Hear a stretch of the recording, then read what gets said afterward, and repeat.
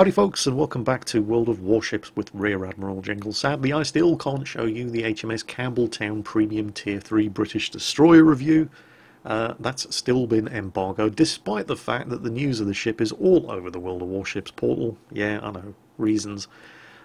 Instead, well, I've been playing World of Warships random battles again, not just the team battles that I was talking about in Mingles with Jingles yesterday. Yes, I have actually been dipping my toe into the random battle luck lottery, and it's actually been fun. I have now unlocked and fully upgraded both the Cleveland and the Auber because I do love my cruisers. And yes, I know they're only tier 6, and yes, I know I have been dragging my arse a bit, but I just love my cruisers. Unfortunately, I didn't really love the first game I played in the Cleveland. The Cleveland, of course, tier 6 cruiser, heavily specialised for anti-aircraft defence. And of course, the first 3 games I played in the Cleveland, not one aircraft carrier on the enemy team. And the first game I played in the Cleveland, nothing but tier 8 battleships as far as the eye could see, so that didn't go down too well. But one thing that I did notice while I was playing both the Cleveland and the Atlanta was that, well, the more things change, the more things stay the same. Although, well, that can't be said about the Cleveland. It's definitely not the ship I remember playing back in the closed beta and even the open beta. It's still a good ship, I still like it, but the range of the guns is... yeah. The turret rotation speed, it seems slower than I remember. The shots, definitely slower than I remember. You have to give an insane amount of lead to a target at anything over the 10-kilometer range mark. But I did manage to at least get into a game where there's an aircraft carrier on the enemy team, so I thought, alright, I'll escort this battleship. It's a tier 8 match after all. I never seem to get anything but tier 8 matches when I'm in the Cleveland. I've had the most appallingly bad luck with the matchmaker so far, but it's still a decent ship even in a tier 8 match. You just can't go anywhere and do anything alone. So, battleship escort duty, and it doesn't take long before we find ourselves an enemy destroyer, and oh boy. This is what the Cleveland is for, tearing up destroyers. And at this kind of range, the relatively slow velocity of the Cleveland's main battery shells really isn't that much of an issue. All of those enemy warships steaming around the corner ahead of the destroyer, on the other hand, they might be an issue. Destroyer's in the turn, he's obviously trying to get torpedoes away from the other side. It's just making him a bigger target. He's popped smoke, and of course all of those enemy ships in the background, you've got a choice of shooting at a tier 6 cruiser or a tier 8 battleship. They are going to shoot at the tier 6 cruiser. But I can survive this, I just have to kill that destroyer. And now he's dead, he's no longer spotting me, and look at his smoke screen. Now I'm not detected. The enemy destroyer's smoke screen is actually shielding me from view from all these enemy ships. So, fire at will, Commander. Now I'm not going to stay hidden forever. And I am of course going to get the hell out of here. But I'm just going to queue up the armor piercing here because I've got the big fat side of a Miyoko tier 7 cruiser. Very, very nice ship. Waiting for these turrets to get on target. Shots out. Looking good. More shots out. There's the citadels. Oh yes, thank you very much. And I am now detected, so I do need a motor and get the heck out of here. But the Cleveland still got it, even in a tier 8 match. Now, while I originally decided I was going to escort that battleship, there's no way I'm sticking around when I'm getting shot at by various different tier 8s. And you can see the gap in the smoke screen there, which is why I'm no longer detected. But there's a North Carolina shooting at me, there's a Miyoko shooting at me. I'm not going to hang around here and just be a target for them. There goes the fire from the North Carolina, and turn, and narrowly avoid every single one of his shots. And then, whoa, torpedoes in the water. Engines, full astern, rudder, hard as starboard. There's a Benson in that smoke screen. Yeah, I don't think so, Mr. Benson. He would have just deleted me from the game if I hadn't been paying attention. But I was. So, not today, Mr. Benson. Not today. So, that Benson's obviously popped all of his torpedoes, and I'm not sure what the reload is on the Benson's torpedoes tubes, but it's not that good. At the same time, I don't really want to sail down a narrow channel like that, but our Benson's going in after him.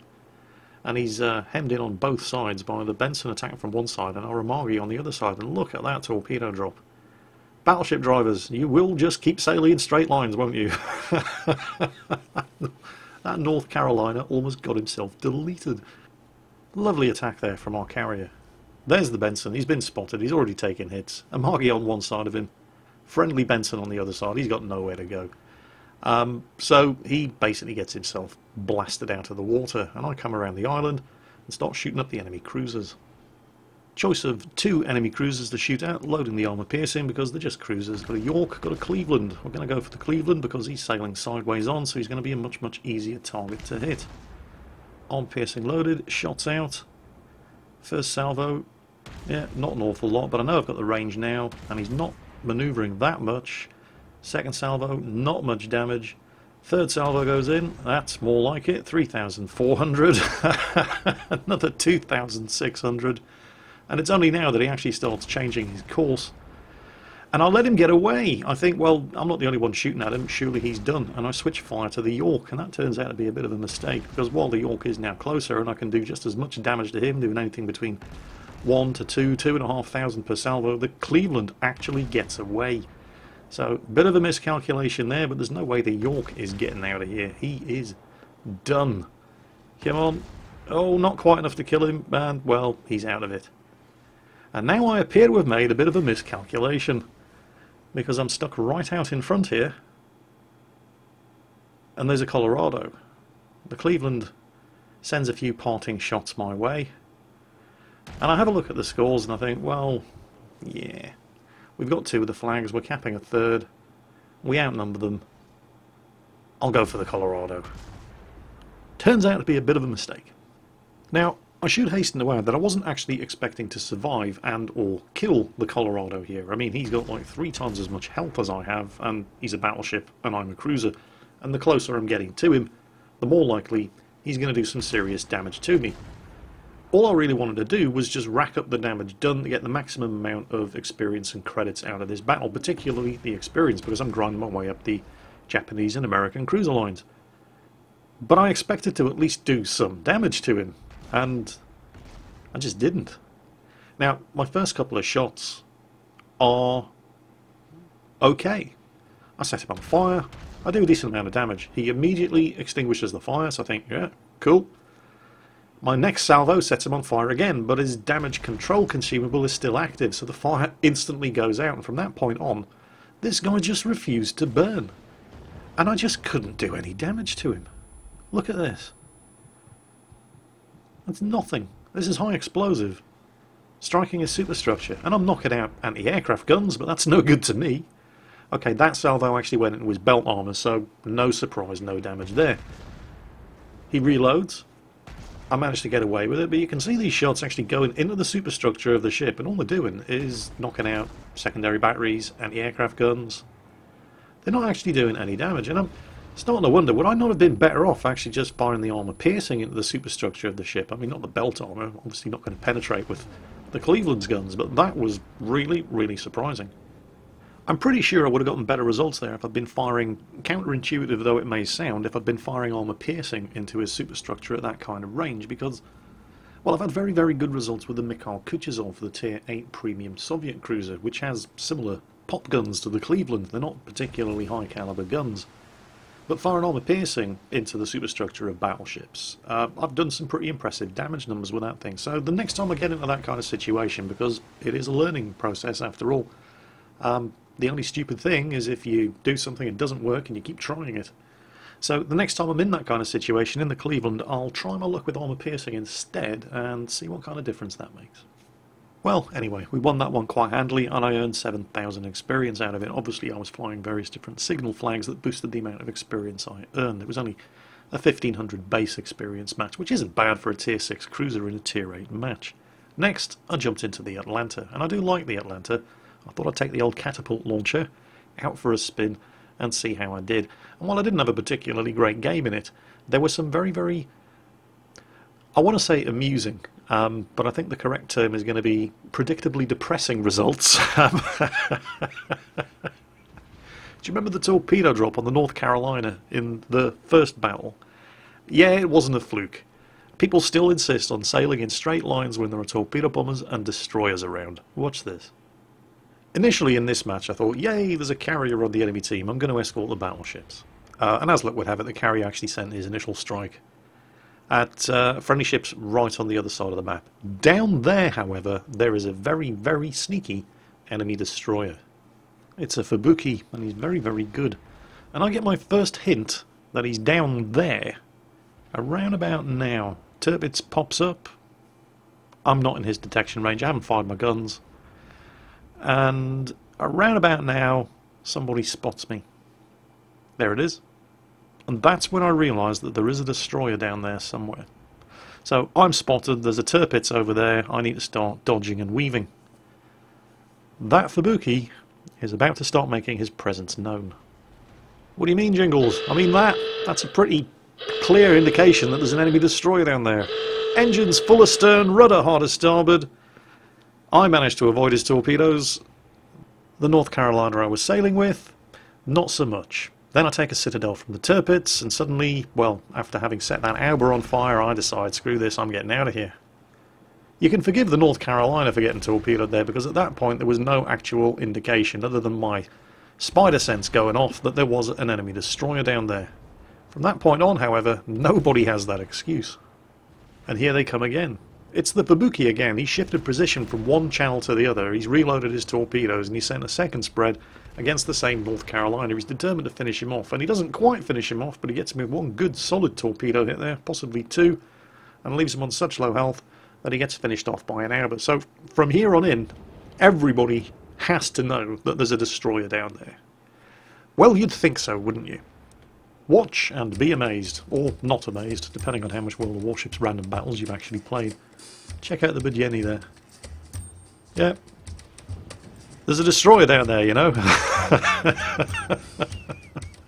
How can you tell, Jingles? Look at the Nagato. He's not even trying, and he doesn't even have the excuse that he didn't know. There's a friendly cruiser just got deleted right in front of him, as well as the North Carolina, and that Budjeni is the enemy Fubuki's first actual kill, although he's done about 60,000 torpedo damage up until this point, but that's the first ship he's actually sunk. Now, remember that Nagato. He just watched a ship get torpedoed into oblivion right in front of him and then sailed right into the same torpedoes himself without even trying to turn. And remember that Fubuki, because I've just watched him do it, so I know he loves to launch torpedoes down one channel and then scoot off down to the next one in the time it takes him to reload and launch further torpedoes down the next channel. Gee, I wonder if he's going to do it again. Somebody remind me what it means when you see a bunch of red dots in the water. It means you're too late. And there goes the Nagato, which was completely inevitable, of course. Fubuki did it again, exactly the same tactic, picked off another oblivious victim. And you know, every time I show this sort of thing in a World of Warships video, there's always somebody there in the comments saying, gee, Jingles, how do you get these idiots? I mean, it's... Every time I play a game of World of Warships and I try to sink a battleship with torpedoes, it's like the battleship's being driven by Evil Knievel. They just won't stay still. Guys, I don't know, I can't explain it. I don't feel like I'm especially lucky, or unlucky, depending on your perspective, but I see this happen every time I play random battles in World of Warships. For now, I'm looking at those scores and not feeling entirely confident, and I'm pretty sure that we're going to lose this match, particularly since, well, they've got almost double our score. They've got more ships. There's a bunch of enemy ships closing in from behind, and they're about to start capping our flag, and I'm in an Atlanta, and I'm in open water, which is a bad place to be in the Atlanta. You really need the cover of islands in this thing, but that Tirpitz up ahead, he's run out of friends. So screw it, I'm going to kill me a Tirpitz. Now he's just extinguished the fire, and that's good news, because it means if I can set him on fire, and I'm in an Atlanta, that fire's going to keep burning. So I close in.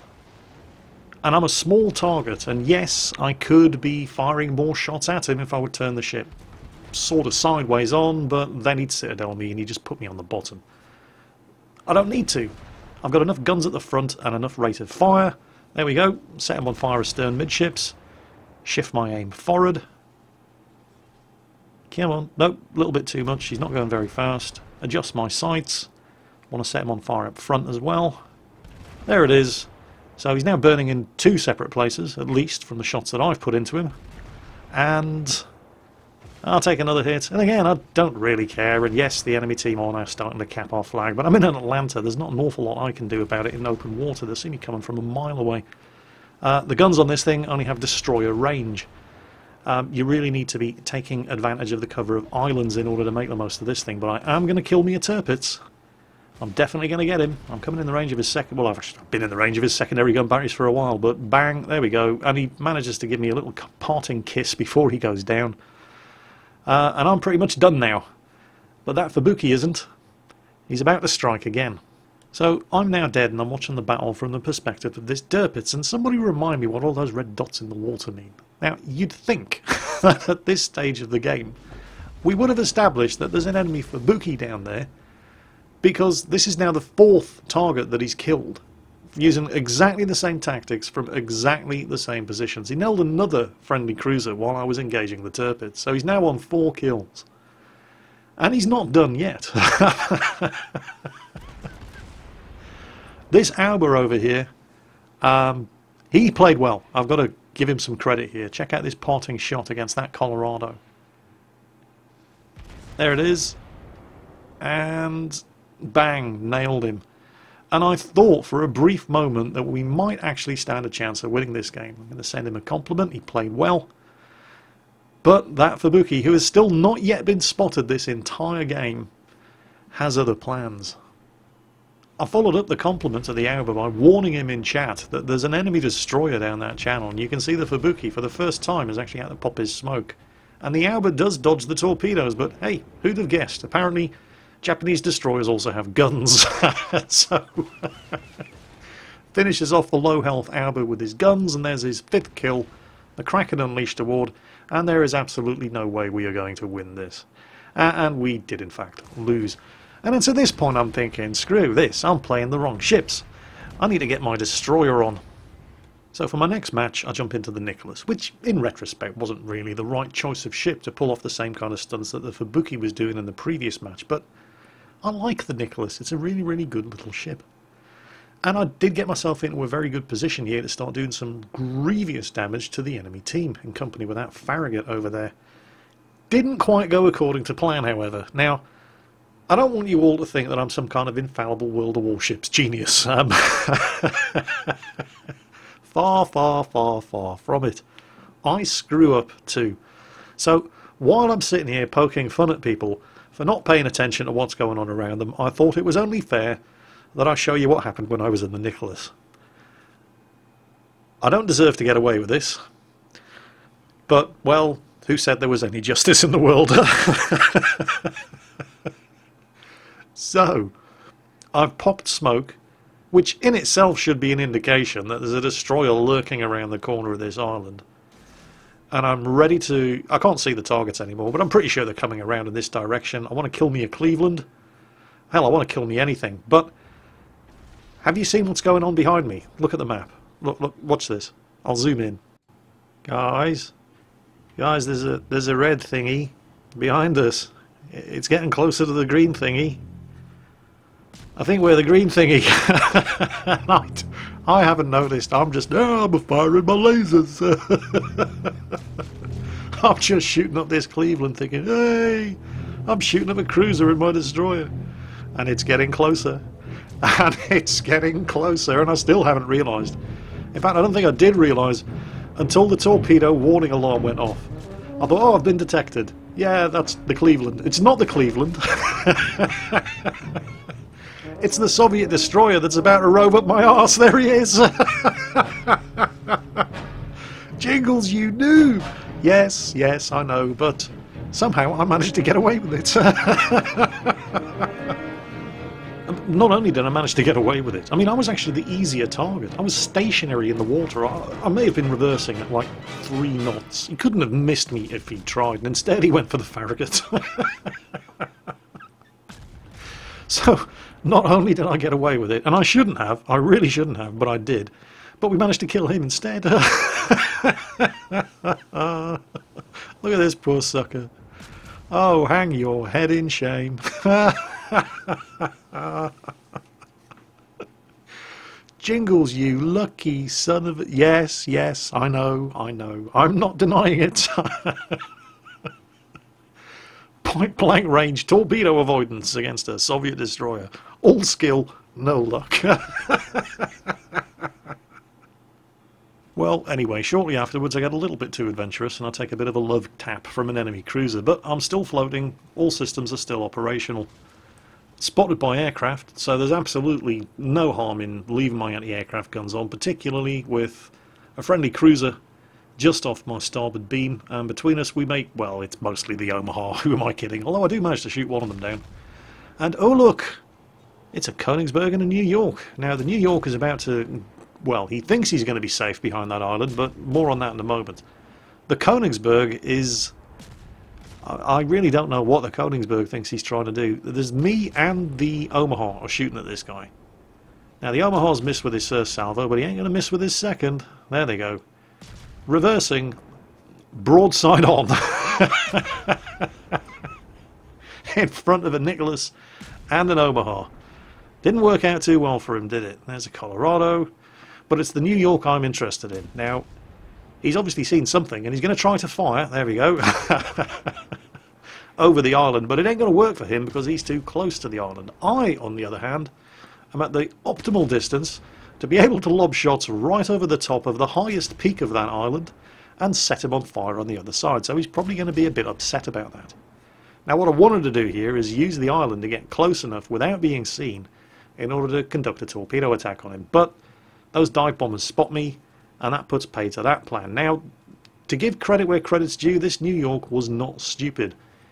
He's paying attention to the map. He can see there's a destroyer sneaking up on him thanks to the dive bombers giving my position away, so he's turning around and he's opening up the distance between myself and him to give himself the maximum amount of time possible to put me down before I can get in range and get some torpedoes into him. And that's, yeah, they went for the Pensacola instead of me. Well, that kind of makes sense, I suppose. I was kind of surprised that the dive bombers didn't go for me, a low health destroyer, but the Pensacola was a much more valuable target. And the dive bombers in combination with enemy torpedo bombers did manage to take him out. But now it's all hands to battle stations. We're going to get ourselves in New York. I pop some torpedoes into the water. I don't aim them all directly down the track. Spread them around a little bit to try to take into account any evasive maneuvers. You can see his guns are all pointing in the other direction. And it's only really his rear gun batteries that are able to actually point at me. But because he's being forced to turn the ship around, it's delaying. He's getting his guns pointing directly in my direction. And it's buying me some time here. Now he's seen the first spread of torpedoes, and here come his rear gun batteries, and I do take a hit, but I survive. So he's avoided that first spread of torpedoes, and now he thinks that that's it. He thinks I've fired all my torpedoes, but the Nicholas has torpedo launchers on both sides, and I've got a second spread of torpedoes in the water. And he starts turning this way to avoid the torpedoes that he can see coming from the Farragut to his rear, but that evasive maneuver puts him directly in the path of 3 of my torpedoes, and that puts him right on the bottom. So, New York dead, there's the enemy carrier, and oh shit, it's a Königsberg. And I thought I was dead. I mean, I have next to no health, and that's a full health enemy cruiser.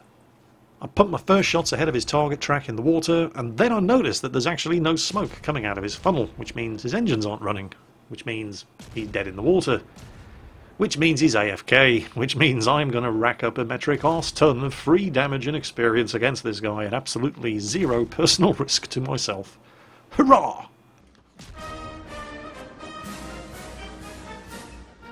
I love me the smell of rapid fire and 127mm guns in the morning. It smells like freedom. Yeah, that's right, you dirty crap bastard.